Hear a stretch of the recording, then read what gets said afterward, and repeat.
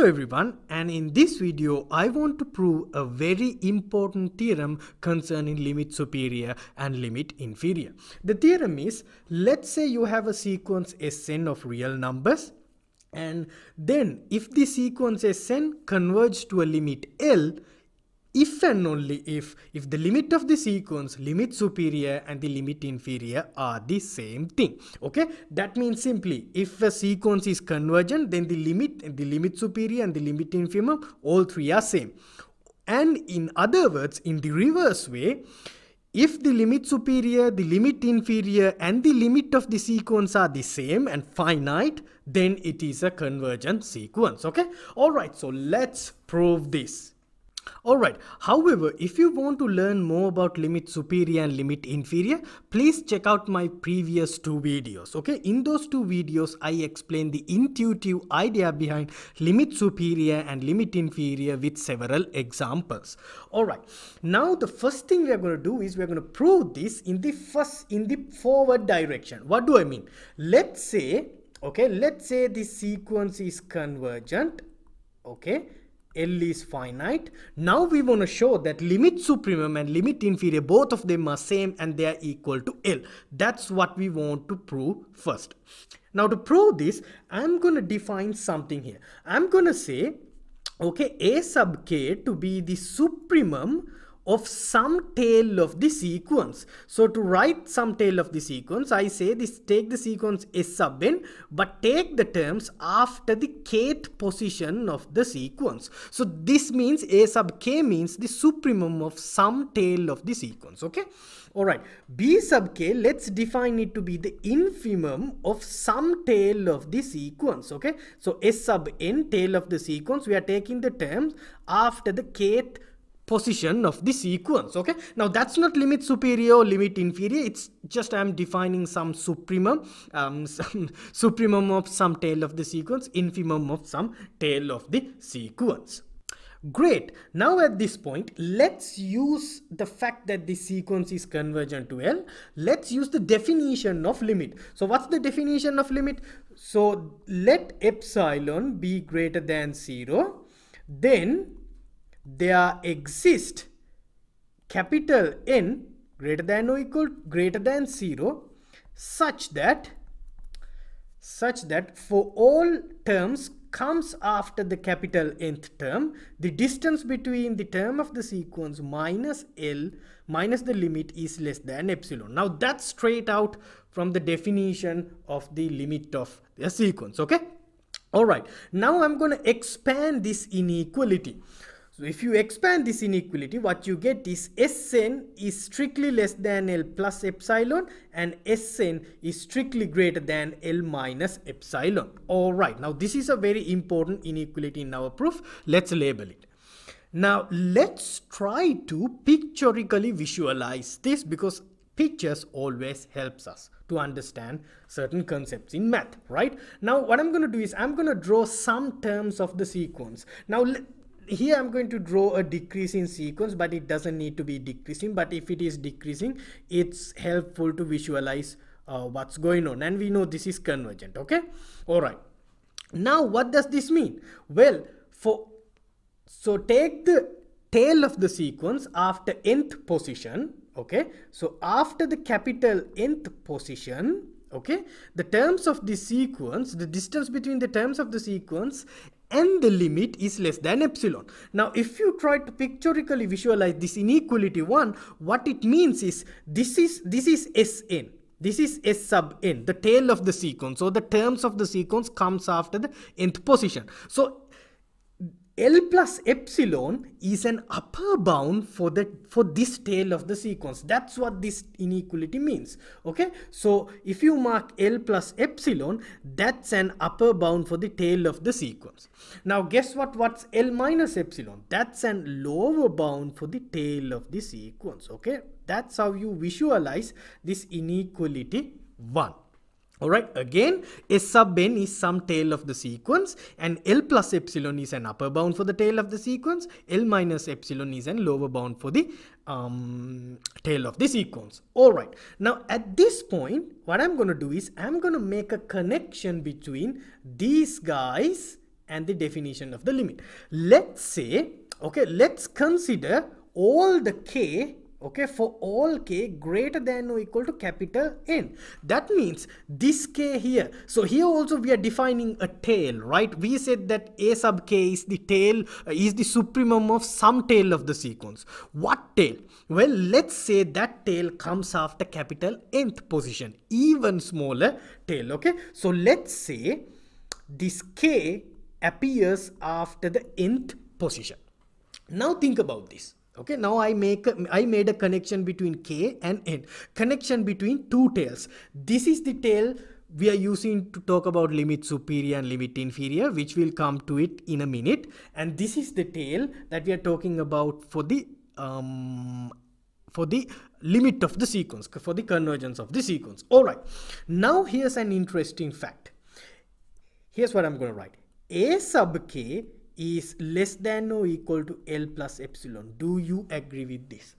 Now a sub k is the supremum of the tail, comes after nth position, and the supremum cannot exceed L plus epsilon. Remember, L is the limit. Okay, either it's L plus epsilon or it should be less than L plus epsilon, right? Okay, and then guess what?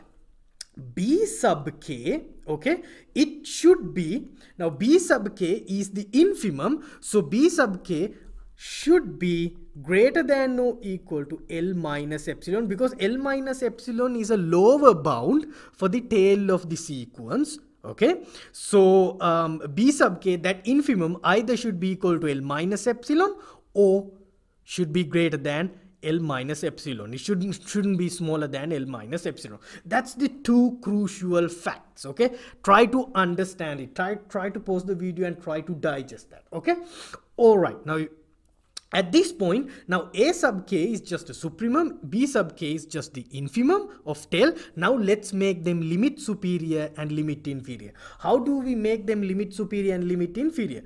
Well, what we have to do is move this k towards the end of the sequence. Okay, take the collection of supremums of all supremum of the tail, lot of tails of the sequence, and take the limit. Okay, so let's take the limit. So the limit when k goes to infinity of A sub k, and that's limit supremum of the, that's the definition of the limit supremum of the sequence Sn, and this we know should be strictly less than L plus epsilon, and we know L minus epsilon is strictly less than limit k goes to infinity bk, which is actually the limit inferior of the sequence. Okay, right, so from here we moved into here. Right, at this point, now think about this. The left hand side of this inequality doesn't depend on epsilon, right? It has nothing to do with epsilon, because epsilon came from the limit of the definition from the limit of the sequence, but this is just limit superior and limit inferior. It has nothing to do with the epsilon, so it's independent of epsilon. And epsilon, since this inequality valid for all epsilon greater than 0, think about this, we use the we use every epsilon, then we can drop the epsilon and we can say the limit supremum of the sequence is less than or equal to L, well, less than L. All right, and then, well, yeah, less than or equal to L. Now we can say here also the same thing. The right hand side of this inequality doesn't depend on epsilon. The limit inferior doesn't depend on epsilon. Here, since this is for all epsilon, we can say L is strictly less than limit inferior of the sequence. Now what does this gives us? Well, limit superior is less than L and limit inferior is greater than L. So what this means is limit superior of this sequence is smaller than limit inferior, smaller than or equal to limit inferior. Now this is what we get. Let's call this inequality 3. This is very important. All right, now limit superior is smaller than limit inferior. However, we know that always limit inferior, this is a fact, limit inferior is less than or equal to limit superior. All right, this we know. This is a fact. Limit superior is consist out of all the supremums, upper bound of the tail, and limit inferior is consist of made out of lower bounds of the sequence. So lower bounds are definitely lower than the upper bound. So this is an obvious inequality. Now if you analyze these two inequalities, that means limit superior, this inequality is like A is less than or equal to B and B is less than or equal to A. What this means is A is equal to B. So this means limit superior and limit inferior are the same thing. And it is equal to L because of this inequality. Alright. Okay, so what we prove right now is the forward direction, where what it means is if the limit of the sequence is L, then the limit superior and the limit inferior are same and it's L as well. Okay. Alright, so now let's prove the other direction. This direction is easy. Now what we want to prove is that if the limit supremum and the limit infimum of the sequence is sub n is equal to L, then the limit of the sequence is also L. That's what we want to prove. Okay, to prove that, let's again start with the definition of A sub k, which is the supremum of some tail of the sequence. B sub k is actually the infimum of some tail of the sequence. Then limit supremum means actually limit when k goes to infinity of ak. That's the limit supremum. Okay, and that's equal to limit supremum, and limit infimum means limit when k goes to infinity of b sub k. That's limit infimum. Right. Now we know limit superior is L.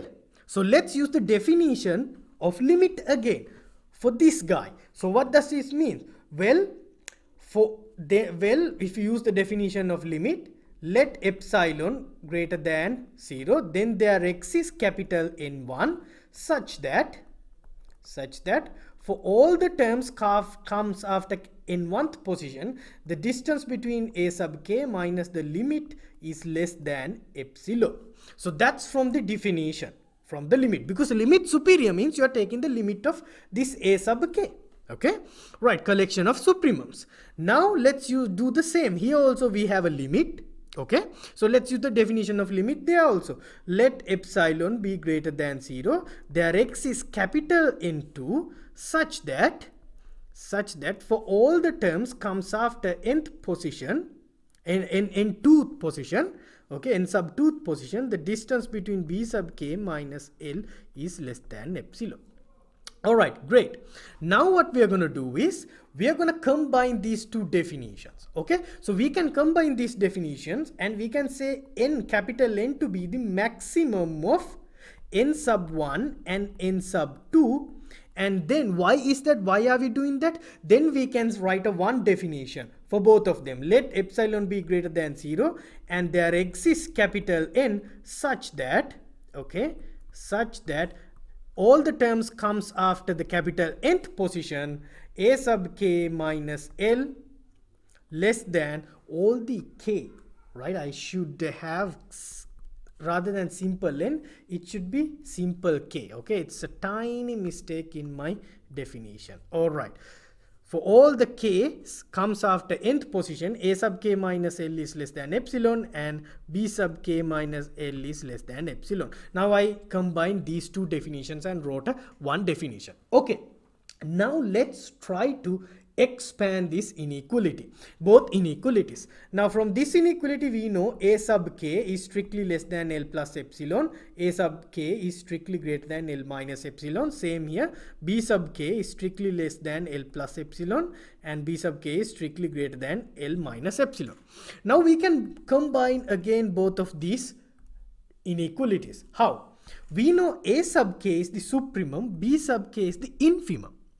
Okay, so infimum is less than or equal to the supremum, right? We know this, and we know A sub k is bounded above by L plus epsilon and B sub k for sure bounded below by L minus epsilon.